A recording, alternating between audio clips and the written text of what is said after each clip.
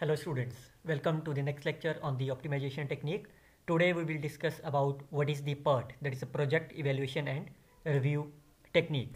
That is a part of this network analysis. All of us knows that the PERT is a very popular technique in the management techniques, which is used for planning as well as controlling the projects. So far we have discussed there are the two kinds of the network analysis. One is called as the critical path method, that is abbreviated as a CPM. Second one is called as the PERT. What is the difference? Basically difference between them is in the in the CPM, which we have discussed in our previous lectures. In this CPM method, whatever the completion time to complete the activity are always be given in deterministic in nature. However, in this PERT, the completion time is always be the uncertain, or you can say it's a unknown. Whenever there is a uncertain, so it means we have to calculate their probability, or you can say we have to calculate the probability of the activity to completion their time periods. So how we can complete this activity and how we can compute this probability, that is the analysis of this part that we will see in our this lecture. Myself, Dr. Garg, working in the School of Mathematics, Thapar Institute. You can simply contact me or else simply follow this link for finding the various videos on the optimization technique. In this PERT analysis, the time is one of the most crucial factor and considered as a variable because it is a random variable and it's a probability. And we can see in our day-to-day life there are the many examples where the PERT analysis will work. For example, as we know that the human behaviors are always fluctuation from it vary from person to person, from the time to time. So in order to complete any particular job, so the different person may take at the different times. Also you can see that there are the different resources are there, so which also varies from the time to time. Resources means that you can say the budget or the manpower and so on. Also you can see that there are the several environmental factors, local environments, local effects which may affect their activities are there, which definitely changes from the time to time. Also the research based activities are usually the uncertain in nature. So how you can handle all these examples in our day-to-day life, we will see. This PERT is a useful technique in which all these non-deterministic natures are handled. Whenever you are talking about this PERT analysis, we will talk about these three because this is an uncertain time. So we will discuss about the three times. First one is called as the optimistic. What is the meaning of the optimistic is that is the shortest possible time to complete the activity if everything is going well. So what is the time, minimum time you need to complete the activity? What is the most likely time is that is the most occurring duration of the activity. So if it is not going well, so it may happen, it may be more than of t0, so it is the most occurring time. What is the pessimistic time is that is the maximum time, or you can say the longest time is required to perform the activity under the extremely bad conditions are there. So if I say, if you are able to understand this lecture, so how you can understand this lecture? If you are able to understand this within a 5 minutes, that's the optimistic. If you are take 6 to 7 minutes are there, that's the most likely. And if you take 12 minutes are there, so it means that's the pessimistic time is there. Based on these three times, that is optimistic T0, Tm is for the most likely, Tp is the pessimistic. We are defining the expected values because this is a random variable that is follows based on this beta distribution. So all these times, whatever the T0, Tm, all are follows the beta distributions are there. So if you go about these probability and stat lectures, you can understand about this beta distributions. And their expected value, that is the mean, is defined like here. Standard deviation is given as nothing but what is the longest time, Tp, what is the smallest time, T0, that's the range are there. Once you know the standard deviation, you can compute the variance P. How you can solve these problems are there, we will discuss with a three-step rule. The first step is we will draw the networks and compute the T0 and the sigma by using this formulas P. After that, once we will complete the network, we will find the critical path by using the forward and the backward differences. And finally, we will compute the probabilities as here, where Te is the expected value which we compute here. Small t is the required time required that we needed to estimate. How you can compute the probability in the PERT? So for that we need, like here, if you want to calculation, you will get here. So make sure that all are of the less than sign because this area start from the minus infinity. So you can read these values from the Z table, which is easily available at the end of each of the books, statistics or operation research.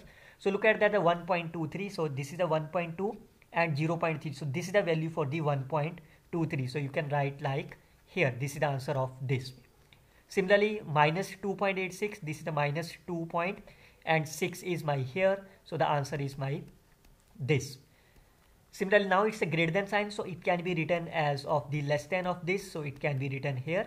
Now you can see it's a less than sign, so 0.91, so 0.9 is here, 0.1 is here, so this 0.8186 is the required answer. So this is the way we can solve that. Now let's see how we can solve this. We will discuss the 3 to 4 examples are there so that you are able to understand easily.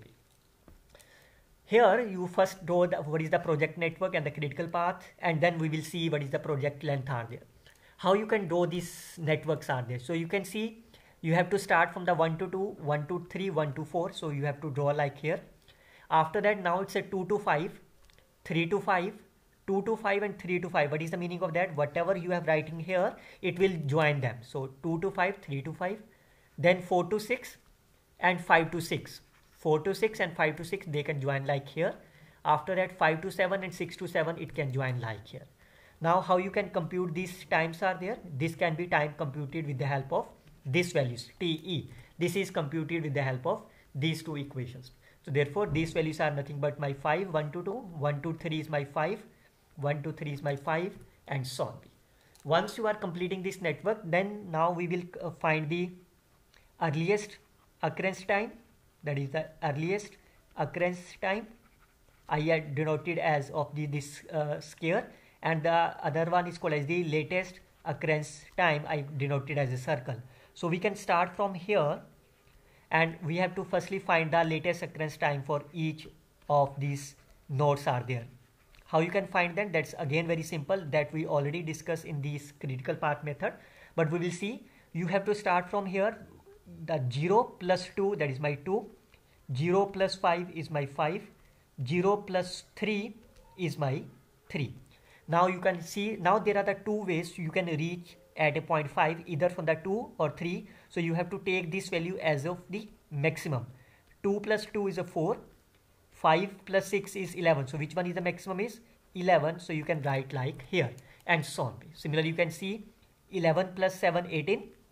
3 plus 5, 8. So which is the maximum is 18. 11 plus 7 is 18. 18 plus 8 is 26. Maximum is 26. Now you can find these circles, that is called as the latest occurrence time. So in that case, we will start from the previous one. Last value same as such. Now from here, the value of this is reaching from here. So 26 minus of it. When you go from this to this, that's a plus, and from backward is called as the negative. 26 minus 8 is 18. Now you have to 5 start from these 2 points are there. So take the minimum of this. 18 minus 7, 11. 26 minus 7 is my 19. Which one is the minimum is 11. So it can be written here. Similarly for this side, this is only single line. So 11 minus 2 is nothing but the 9. From here, 11 minus 6 is a 5. From here, 18 minus 5, 13. And since there are the 3, so take the minimum of this. 9 minus 2, 7. 5 minus 5, 0. 13 minus 3, 10. So which one is the minimum is 0. So this is here. Now once you are computing all these takes, then you have to find this critical path. How you can take them? You have to look about these values which have the same values. Like here, this is the same. This is not the same, so it is not the critical path. So you start from here and here. Also look about that whenever they are same, and also the difference between them must be this one. So you can see this is the same. So this is the first critical line. After reaching here, now 5, 5, 11, 11 same, and the difference is also with the 6. So this is the line. After that 11, 11 and 26, 26 they are same, but the difference is not the 7. So it is not be there. 11, 11, 18, 18 difference is 7. So this is the line and this is the line. So this is my critical path. 1, 3, 5, 6, 7 is my critical path. Once you are finding the critical path, then we have to find this expected project length. That is, what is the length of the 1, 3? 5. What is the length of the 3, 5? 6. What is the length of the 5, 6? Here, and this is the. So if you add them, you will get as a 26. Similarly, you can find the variances of this. So variance is by 4 by 9. This number is obtained as 4 by 9 plus 1 plus this plus this. and the standard deviation is computed as square root of this. Once you are finding the here, then our task is to find these two more questions. What is the probability that at least 4 weeks, more than 4 weeks, and so on? These are the values we computed. TE, that is my here 26, and sigma is my 2.17. Now what is that? What is the first part is at least 4 weeks. So what is the meaning of that? At least 4 weeks here. So our target at least 4 weeks earlier than of the expected weeks. So what is the meaning of that? At least 4 weeks earlier than 26. So what is the meaning of that? If it is a 26, so at least 24 weeks it must be of the greater than sign of 22. On the other hand, no more than the 4 weeks later than of this. So no more than 4 weeks, that is a no more than of 30 here.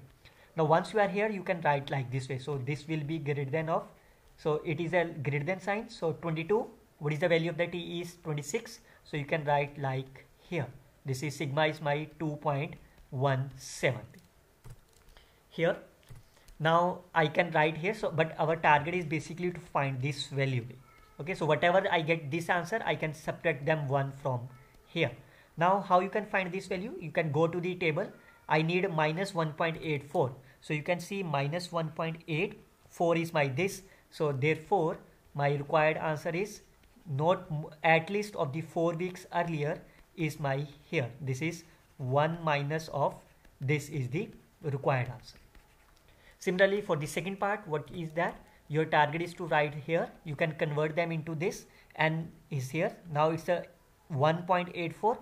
If you want to do this, there is on your choice. If you don't, then again it's no problem. 1.84 is a plus 1.84. You can see from the table 0, 1 and so on. 1.84 is this. So this is the right answer. Look at another one is if the project duration is 29 weeks, what is the probability of not meeting the due date? What is the meaning of that not meeting the due date? That's a greater than of this.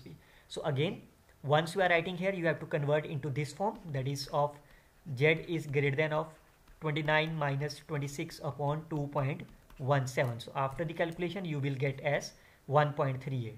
So from the table, you can see 1.38. Since we need here in this figure, it's a less than sign, so I can return as of the 1 minus, what is the 1.38 is? 9.62. That's the required answer. Look at the second example. Again, you have to firstly do the network and then you have to take about the 30 and then answer. So here, how you can do the networks, you can see this 1 and 2 are my independent. There is no preceding events are there. So you can start from here. This is my event. Now once A will complete, the C and D will start. C, D and E. But you can see the B and C must be joined them. So it means I can B and C must be joined. You can see these are the activities for here. Why I should write here? Because B and C must be joined. Once B and C join, it start from the E, F. But you can see E and F must also join. E, F and G.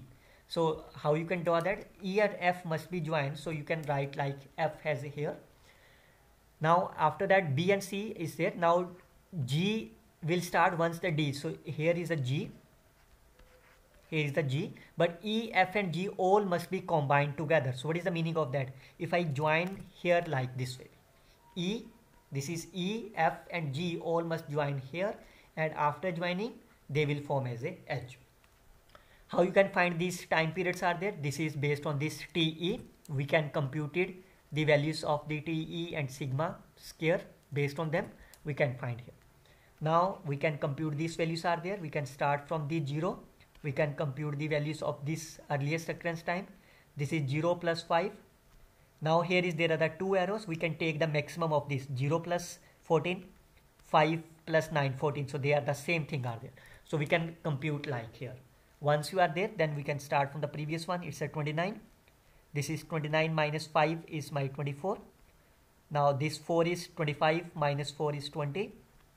For this, there are the two things we need. This 20 minus 5, 15 is 5. 24 minus 8 is 16. So the minimum is 5 and so on. Once you compute them, then you have to find this critical path. This is a 0. This is the same. The difference is also same. So you can see here. This is not same. We can skip them. This is the same. Difference is also the 15. This is also the same. This is also the same. So this is my critical path. 1, 2, 4, 5, 6. or 1 2 means that is a D, G, E. Based on them you can add its expected values and their variances. Now how you find this 30 are there? So your target is this sigma and this, so you can convert them into here. This is my 30 minus 29 divided by 2.45. So what will happen if you solve them after the calculation, you will get as a 0.41. So what is the value of the 0.41? You can see from the table here again. So this is 0.4, this is 0.1. So the right answer of is here this. Look at the third part is there. If the company manager wants to be 99% sure the project will complete it on the scheduled time, and how many weeks before you can decide them. So that's the probability is given to you. So it means you have to, firstly you have to convert them into the Z. So what will happen? This is this minus of here.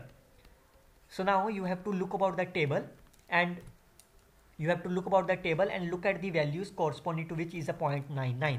You can see here this is the value which is nearest to the 0.9. What is the value is 2.303. So 2.33, it means this value is my 2.33. So from here can you find the value of the capital T? Yes, you can easily do that. This is here. But here the question arises is how many week before them. So what is the value of that T is 29 is given to you. So you have to subtract this week, that is a 30 weeks before them. So the right answer is my 4.7 is there. Look at the last example here. So again, firstly you have to draw this one and you have to find this probability lies between 35 to 40. So now there are the two things A and B. So you start from here. This is the required target. So and this is a network you can easily draw. Now this is the values, you can find these values are there. How you can find them? This is the value of the optimistic, this is the value of the TM, this is the TP. So you can compute them as a of TE and sigma and write them. Now you can compute the value here, start from the 0. This is the value of the 8. This is a single value, so this is the 6. Now this is a single value, so 8 plus 5 is 13 and so on. So once you are completing this, you will get all these values are here.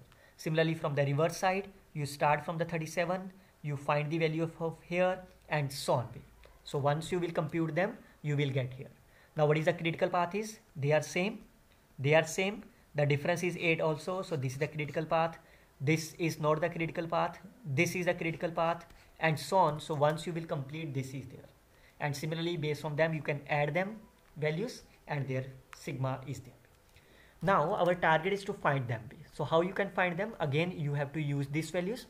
You have to convert them into here. This is 35 minus 37 upon 5. This is Z. This is 40 minus 37 upon 5. So what will happen? What is the answer of this? It will be minus 2.5 and 3.5. So you can see I can write this portion as of this minus 0.4 is this plus this is my of here. But you can see from the table we need these values are there. How you can see these values? Here this is minus infinity, but the first value, that is, you can see in this, if you draw the graph are here, I need this value. How you can find them? If I find this complete value, how you can write this value is, this is Z less than of the 0.6, and if I subtract up to here, that is a Z less than 0.4, then I can get easily 0.4 and sorry, this is minus 0.4. So what is the value of the 0.6? 0.6 of here, this is 0.7257. I can subtract this value of the minus 0.4 here, 0.3446. So whatever you get is the required answer of this problem. This is this minus of this. So this is the way you can solve these PERT problems are there. This table you can easily obtain from there, any of these statistics. Else you can simply write this line on this Google. We will see some more lectures on the optimization technique in our next class. Till then, you can simply follow this link for finding the various video. Best of luck, students.